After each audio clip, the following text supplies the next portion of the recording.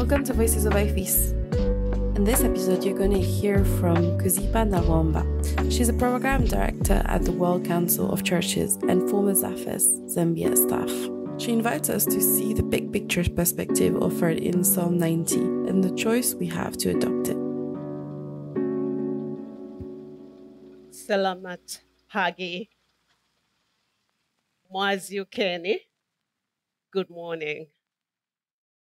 I give thanks to God and to the IFES leadership for the invitation to return home in this capacity.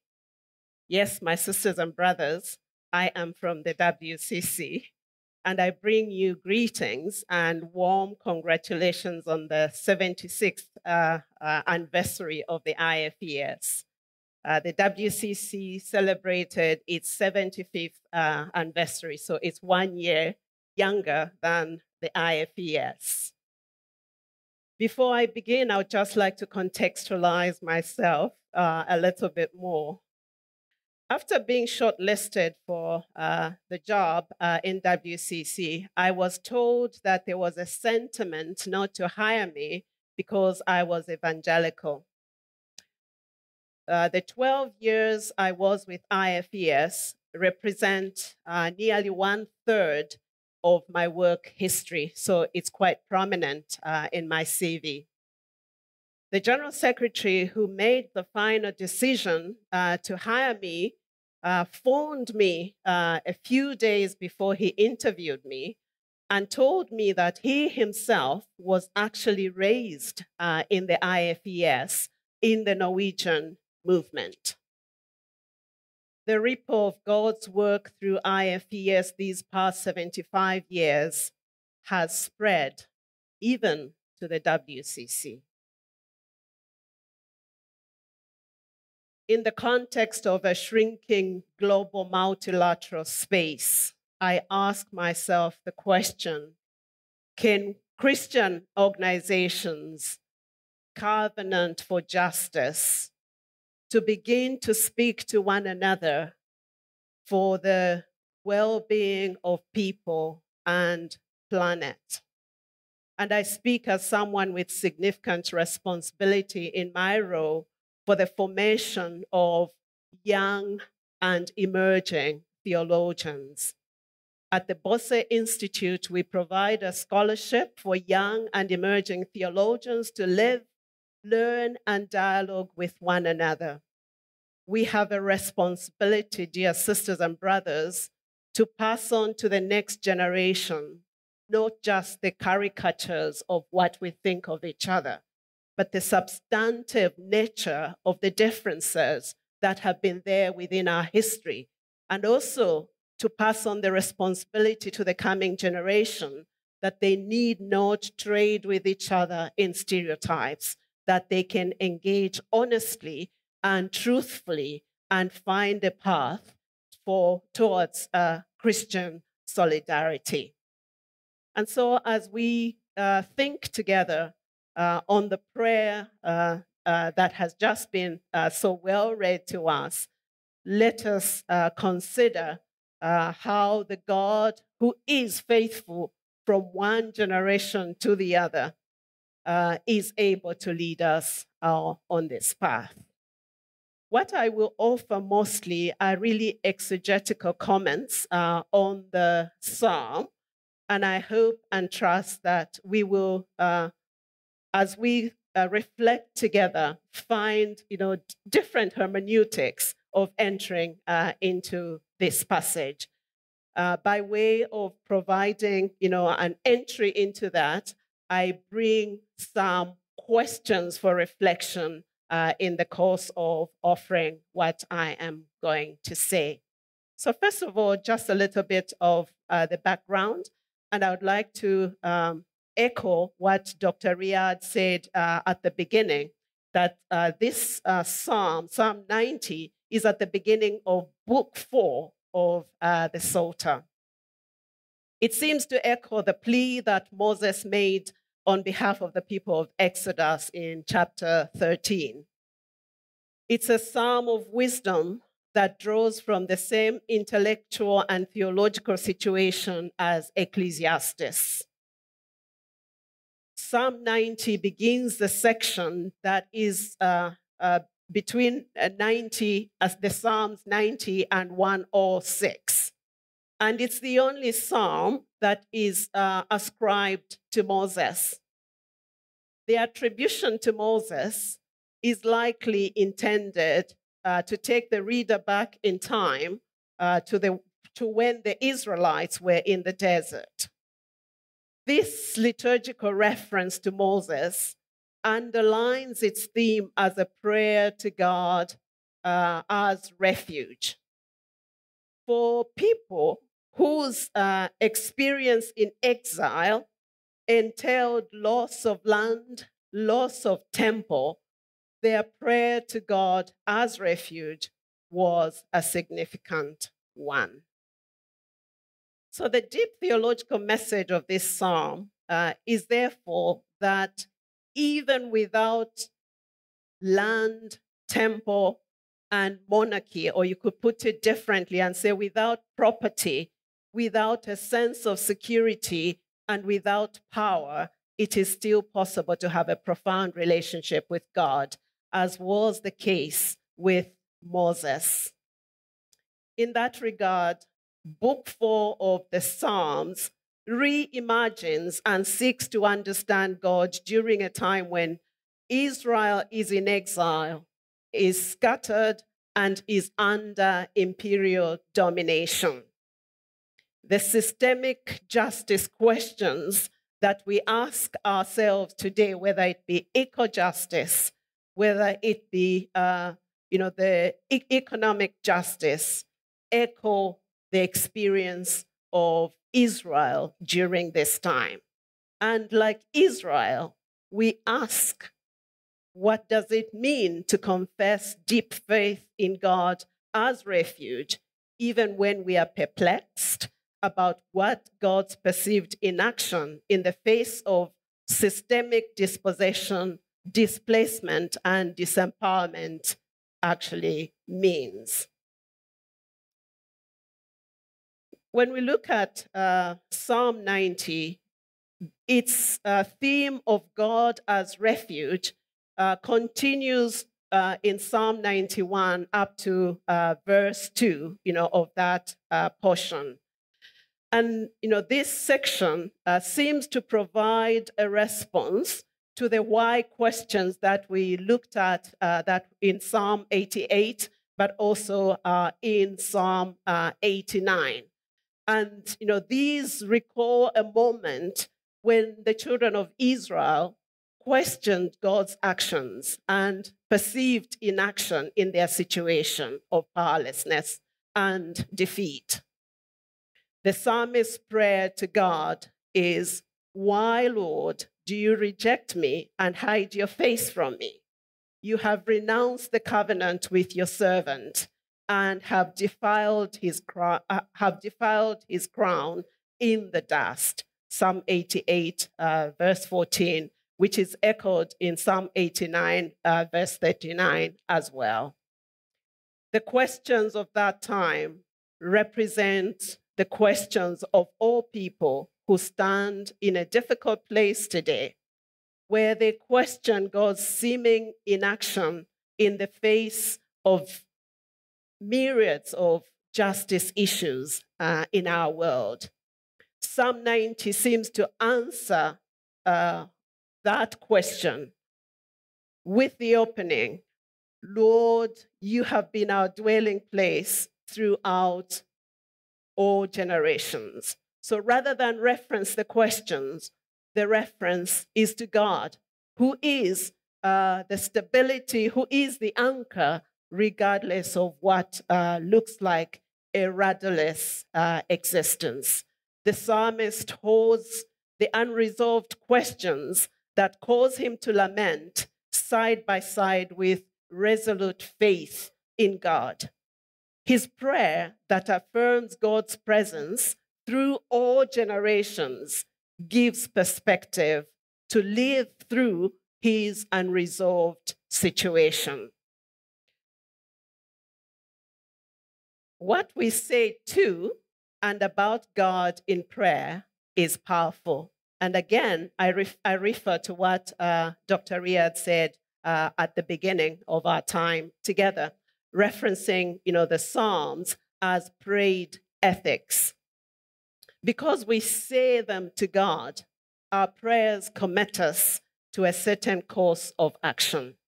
When we pray to a God who is faithful through all generations, we commit to living faithfully ourselves and to passing on that faithfulness to the next generation because we say it before God. So the prayers that we say, the songs that we sing, shape the way that we come before God. They have power to educate, to impart a theology, to inculcate an ethic. So let's just reflect briefly on Psalms as prayed ethics in Christian worship. Psalms were central to the Old Testament liturgical life, and they are the most prayed texts in the Old Testament among Jewish and Christian people. Their use as hymns and prayers in worship make them unique. As worship, hymns and psalms are sung prayers. As St. Augustine of Hippo says, to sing is to pray twice. And I come from a culture of call and response, type of singing, where quite often we sing the same line repetitively. And we were also reminded of the power of memorization and repetition as a way of shaping our ethic and shaping how we come into life. And Wenham also says, because when we sing, song grips both mind and will. And he says, I quote, commits the worshiper to particular attitudes and patterns of behavior. What we utter in prayer, like I said earlier, to and about God profoundly affects us as our prayers commit us to a path of action. When we pray to God for redress of injustice, dispossession, domination, and disempowerment, we turn that on ourselves and question how we come into life in relation to those very attributes. We identify with God as the standard for justice. Speaking in a personal and in a solemn way in prayer, we invite God to examine our motives, our actions against the standard that God has set. In verses 1 to 12, we see the psalmist praising God as eternal refuge.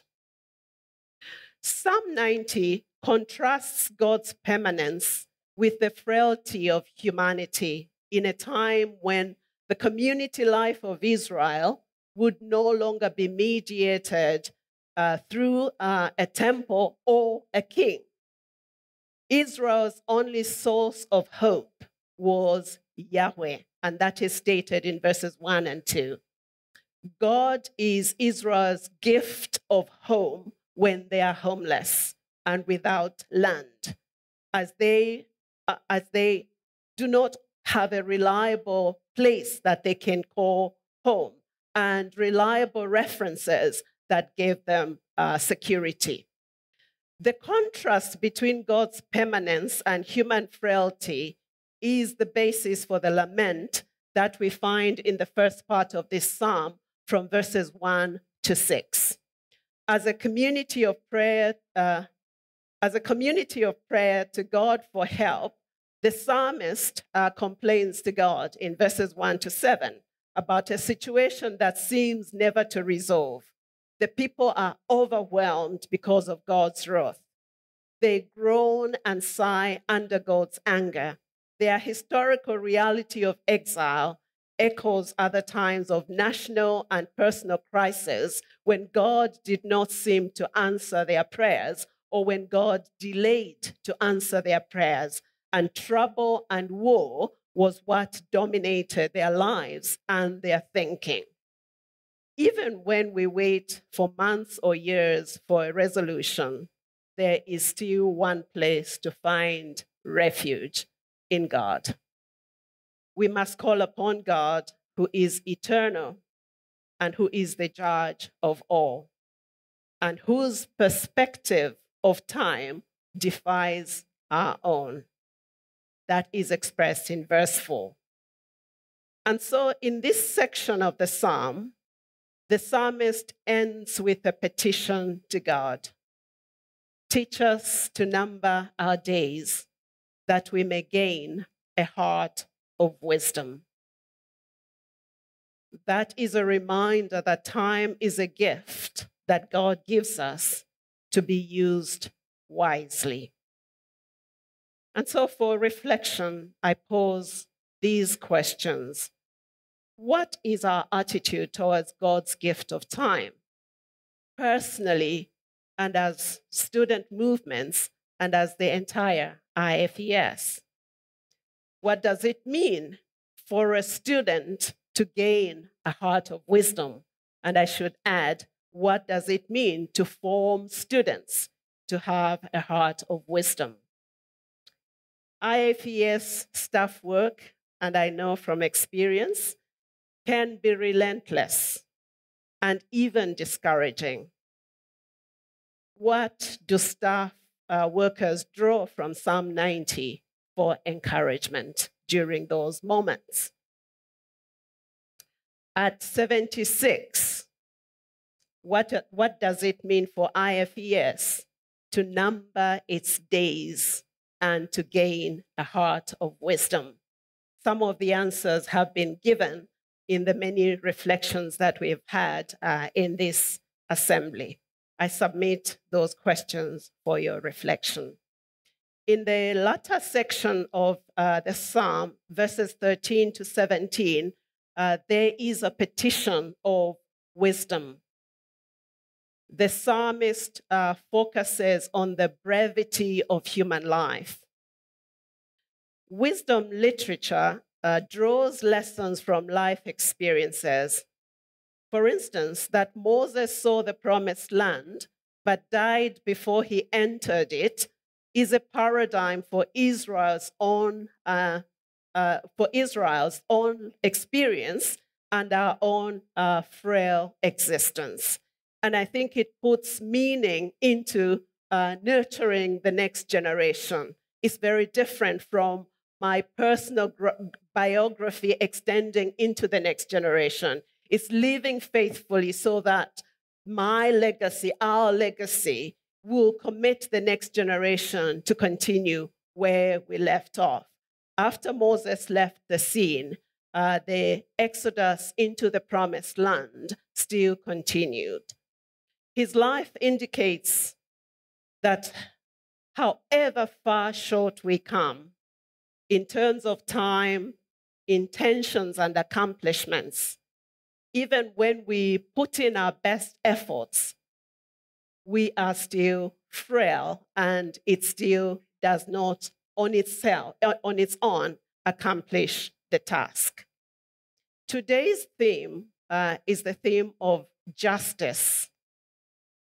That theme reminds us just how much and how often we come up short in our attempts to uphold God's standards in the way we live and the way we use the gifts that God has given us. The gift of time, the gift of possession, and the gift of power and intellect. In our best efforts, we can often forget that it is God who leads us. The story of the Exodus reminds us that it is God, not Moses, who led the people to the promised land. Deuteronomy 31, verse 3, and 32, verse 52. When we understand life as a gift, the brevity of human life ceases to be a problem. It becomes an opportunity for prayer to ask God for wisdom to discern the significance of human experience and for God's gift of fruitful work in life. And, God, gives us orientation and perspective. Verse 13 in this section is a request for God to forgive human sinfulness. Sin arouses the wrath of God when we trespass the limits that God has set. The psalmist asks God to show compassion and mercy so that the community of faith may glorify God to the next generation.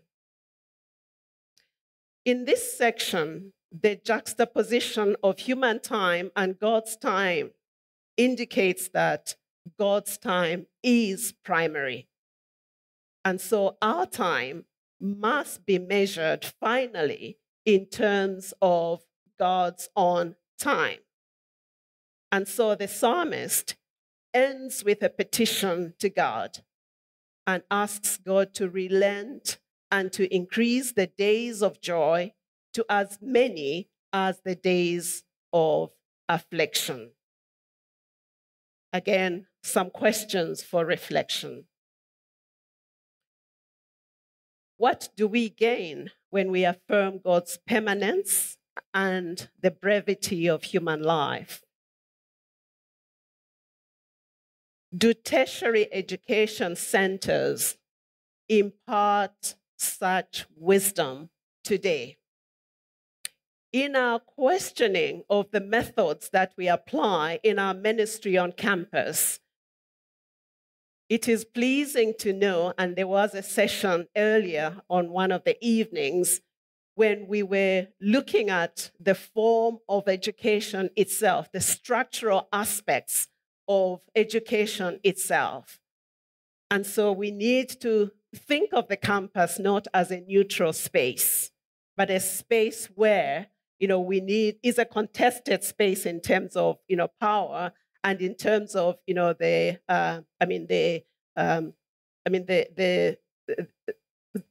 things that, could take away from it being a space where wisdom is actually imparted. And so Christians have a place in, seeking to provide the campus as a space where truly, wisdom would be imparted. What does measuring students' lifespan on campus in eternal perspective impart to the IFES ministry? Life on campus is very transient. 4 years, 3 years, 7 years at the most, for those who do degrees that take longer. But still, it continues, we continue to have a very high turnover of students. What does it mean to measure that life within the perspective that this psalm gives us? Finally, I would like to just outline, some of what I see as the lessons, that this psalm, highlights. Firstly, the link between sin and death that invokes the Genesis chapter 2 and verse 3. The human need to acknowledge that God owns everything and to correspond our actions with God's work and reign in the world. Thirdly, that human life is only meaningful when guided by God. And fourthly, God's greatness gives perspective to human finitude. During the time of the COVID pandemic, we learned to gain perspective in ways that will continue to profoundly affect the way we come to life and the way we come, to ministry. The cycle of student life on campus is brief, like I said. But when viewed in eternal perspective, we can begin to draw, from, what this psalm teaches us, a fountain of wisdom. Praying Psalm 90 expands our view of God and checks human arrogance. And some of that human arrogance is expressed in our life today, as technology advances.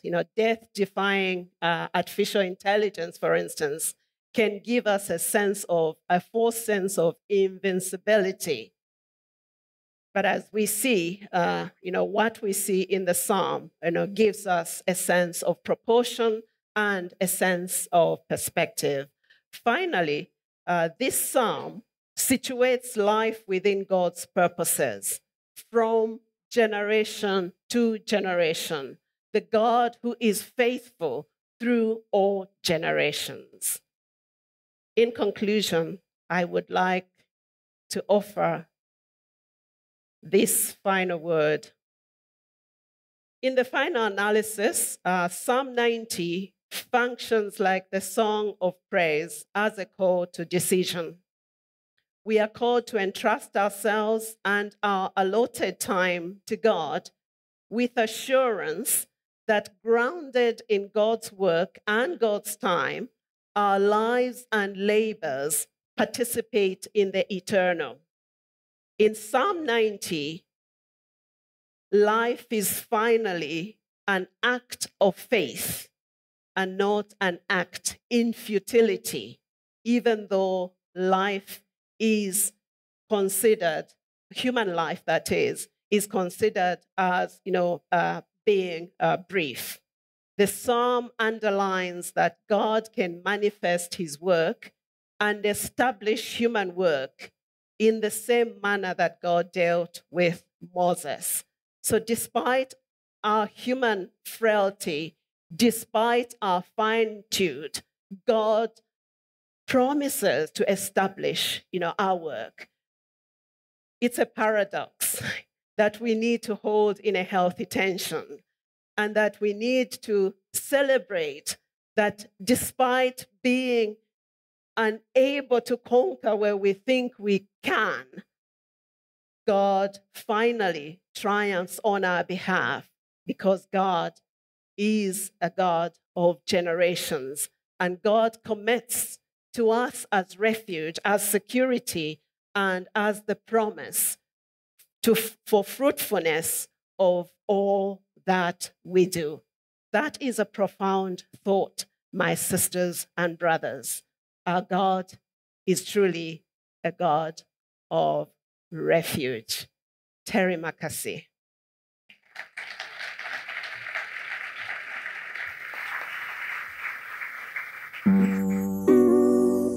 Thanks for tuning in to this talk. We've got a new one dropping every Wednesday, and if you're loving what you hear, show us some love by subscribing and liking the podcast. And don't forget to stay connected with us on all social media platforms, including WhatsApp at IFES World.